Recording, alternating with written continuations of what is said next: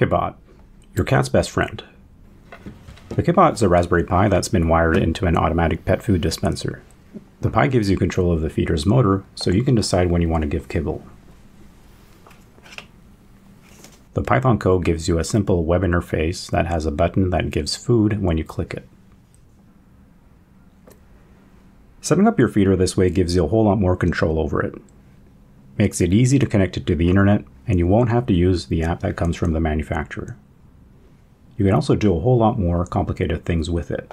For example, you can connect the feeder to a VPN and your home surveillance system so that you can keep an eye on your cats when you're away from home, and when they look hungry, you can give them some food. And let me tell you, the feeder might be very popular. So if you like cats and you're looking for a nice and easy hardware hacking project, give the Kibbot a try. How difficult is this project? I think it's a pretty forgiving project, but you'll need to push yourself a bit if you're new to electronics. What makes this project easy is that an automatic feeder is really a simple machine. It's just a motor in a plastic housing. And luckily, motors are something very well supported in hobbyist electronics. You can order all the parts online. But what makes this hard is that it'll cost you about $100 in parts, some of which you'll have to destroy to improve. That can be hard to do. And if you make a mistake, you can break things permanently. That feels wasteful. Also, if your automatic feeder is different from mine, you'll have to figure it out yourself, and that can be tricky. So there's a few things you might find difficult. You can make this all easier by having the right tools. I found that having a DuPont connector crimper meant that I didn't have to do any soldering. And not having to do any soldering is great because it's not for everyone, and besides, the equipment is at least $100. A crimper and a DuPont connector kit is only about $50. So, I think making the Kibbot is a good beginner hardware hacking project. Deep dive. How the automatic feeder works. My automatic feeder is a motor that spins a drum that takes in kibble and dispenses it in portions. The drum has 3 rounded corners that press a switch, which is how the machine knows the position of the drum. One full spin of the drum gives out 3 portions. The feeder has a screen and some buttons for either automatically feeding portions on a schedule or for doing manual feedings. The screen locks after a short period. I'm guessing that's to make it harder for an animal to operate the machine with their noses, and they will try, I've seen it. Nope, no free lunch. The feeder has a small coin cell battery to keep the time when powered off. It's also possible to power the machine with 3 D batteries as a battery backup. I never bothered because I'd have to regulate the batteries to 5 volts, but it's something you could definitely do with the right parts. The feeder's fed by a small 5-volt 1-amp charger. The drum motor also runs at 5 volts. The switch is 3 volts, so the logic is probably 3.3 volts. This is worth remembering when playing around with the circuitry.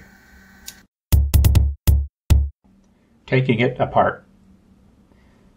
Most pieces of the feeder came apart easily. Separating the motor's drum structure was a challenge. First I thought it was held by plastic clips, but no matter how hard I tried, I could not pry it loose. I then wondered if the things were held by screws after all. It turned out they were hidden underneath the feeder's rubber pad or feet. By ripping these off, I could remove the 4 screws and the feeder came apart. So be patient and check around before your teardown turns into a literal tearing apart of plastic. Inside, wires are soldered to terminals, and there is what looks like a JST header. I'm not sure how glued to the main board. There is a white wire heading from the 3 D batteries to the board. There are a pair of wires each going to the motor and to the lever switch. The motor's rotating structure has corners that press on the switch 3 times during each complete spin. So to take this apart, I just cut all the wires at about midpoint. This left me with a disconnected mainboard, red voltage and black ground wires, yellow positive and gray negative wires for the motor, black ground for the switch's input, and a blue wire for the returning signal. I finished all the cut wires ends with DuPont connectors. This way I can easily rewire the feeder back to its original state. It didn't really matter whether there were male or female connectors. I've got plenty of either kind to connect everything together.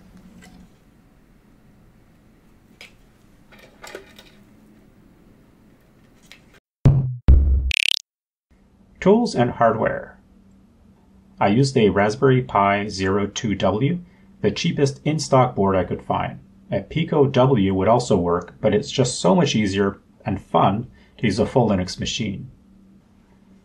Note, the Raspberry Pi Zero product line doesn't have a protective fuse, so make sure to give it 5 volts only. I fried a Pi Zero by plugging it into a fast charging phone charger, the kind that can go to 12 volts. I'm not sure why the fast charge mode activated, so I've stuck to regular 5 volts chargers ever since. I used the Pi motor controller hat to control the motor from the Pi. The hat is just a motor control chip that connects to some of the Pi's pins. Any other motor controller should work. Only one channel is needed because a single motor only ever goes forward. The ability to supply a separate 5 volt voltage is necessary since the motor runs at 5 volts and not the 3.3 volts of the Pi's GPIO. In our case, the feeder already has 5 volts, so we just use that. Note to only power a motor from the Pi's 5 volt pins. These are the raw power source. Powering it from different pins will probably cook your Pi. La pièce de résistance is my DuPont connector kit and crimper. This thing has made everything very easy. With the kit, I could just cut the feeder's wire, put DuPont connectors on the ends, and plug them wherever I wanted. I use both male and female connectors. Male connectors will plug in breadboards and screw terminals, and female sockets are needed for the Pi's GPIO pins. It's a good idea to have an assortment of pre-made DuPont connectors too, and all the colors of the rainbow so you can tell what's what. A hot glue gun and a Raspberry Pi spacer kits are helpful for securing components in place. And it's a really good idea to have a multimeter so that you can check your feeder circuitry. This is my first hardware hack, and it's a pretty basic one. Nevertheless, I think it's a good idea to check and write yourself some notes too. Another helpful thing to have is a camera so that you can take photos of the feeder's teardown in case you forget how to put it all back together.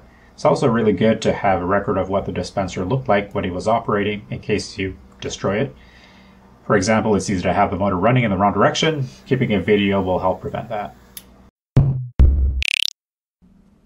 Putting together the new board. Putting together the new Raspberry Pi setup is not hard if you have the parts. We just need to control the motor and read the switch to determine the motor's position.